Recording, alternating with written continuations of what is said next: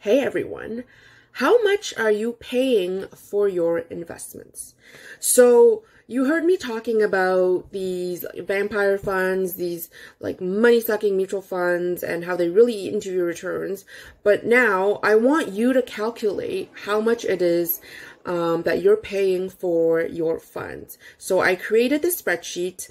It's free to download in my resource library. So just click the link in my bio and you can get access there.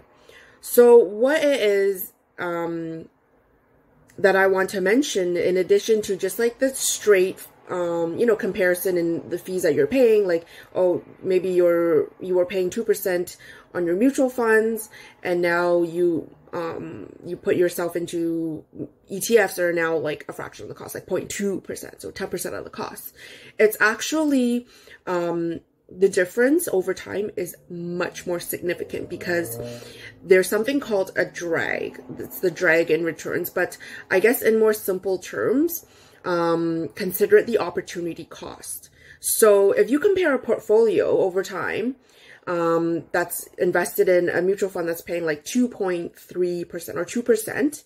Okay. And then you compare it to the portfolio that's invested in ETFs that's maybe costing 0.2% per year. There is a substantial difference, and it's just not, based on the difference in mutual funds directly. Now, I'll show you in my spreadsheet that I created what exactly it is I'm talking about. But it's that opportunity cost, the drag, makes a huge difference. So instead of using that money to pay for the fees, you're now taking that money that would have been used towards paying those fees, you're investing that as well. And that money is going to compound. So it's a significant difference over time. So go ahead, download this spreadsheet in my free resource library, and I want you to calculate how much it is that you are paying for your investments. So in this spreadsheet, on calculating what your investments are costing you, okay, it's very easy to use, just a few boxes for you to enter. Anytime you see these little pink boxes, that means you can change, you can put numbers in, you can put values in them. So let's start off with a current portfolio value. So what is the value of all your investments right now? So let's just say, I don't know, it's 100 grand. Okay, and you're paying, say, 2%. So the annual cost of your mutual fund now is roughly $2,000, and that's 2% per year. So that's how much you're going to be paying every year if, the value of your portfolio sticks around to, 100 grand, right? And of course, when this goes up, 150, your cost will go up as well. So put in the value of your portfolio, and then the MER that you're paying.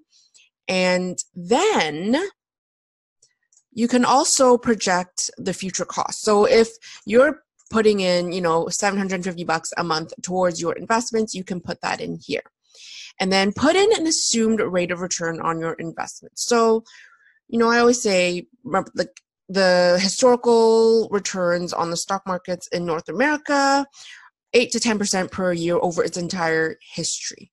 Okay, so put in something very more conservative like 6%, just in case you are, you have a little bit more of a balanced portfolio, you have some bond funds in there that will cushion, that will reduce your returns a bit, but it reduces the overall volatility of your portfolio. So 6% is a conservative return. And then let's just say your portfolio has a 0.3% MER now. So assuming you made the move from high cost mutual funds to an ETF portfolio, that's now 0.3%. Okay, so I just want to show you the difference in, the current portfolio and a new portfolio that is a fraction of the cost. So with the current portfolio, over time, if you're putting in $750 a month, you're starting you're starting with 100, you have 150 grand right now. In 5 years, this is, you know, the value of your portfolio. And then over 30 years, there's your $1 million portfolio.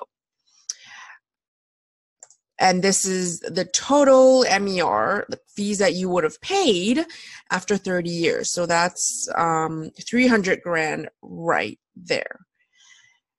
And that, but with the new portfolio, if you decided to, you know, go move your high cost funds into now like a lower cost ETF portfolio, well, the value of that, and again, assuming the same rate of return, assuming, you know, these same numbers, $750 a month towards your investments, assuming 6% return, but you're paying 0.3% now. And here's that difference, okay? In 30 years, instead of just being a $1 million portfolio, it's $1.5 million. And the total MER paid is about 60 grand, okay, versus $300,000. Now, like I said before, it's not just a straight, you know, difference in MERs and MER paid, right? Because the difference between this and this is about, I don't know, like $240,000, but the real difference in fees is actually $520,000 in this case. So $500,000 right here. You can see that is the real difference because of what is called the drag, or we can say it's like the opportunity cost of instead of paying for this fee, you're now pocketing way more money because you're paying much lower fees, and that money is now being invested and, you know, going into your own pocket. So this is the real difference in fees. It's not just this minus this, right? Which is, I created a column here, the difference in MER, but this is the difference, the drag difference. This is the opportunity cost. Okay, so I separated out the cost for you, but all you have to know is this is the difference in fees, the difference between paying 2% per year versus paying something like 0.3%. Okay, these are substantial numbers, and they add up to way more. And of course, you know, if you have more money to invest over time, like it's huge. And whoops, that's a lot of money. But yeah, like it's just crazy how much of an impact, you know, a measly 2% can have on your overall wealth. So be wary of this. Play around with this spreadsheet and let me know if you have any questions.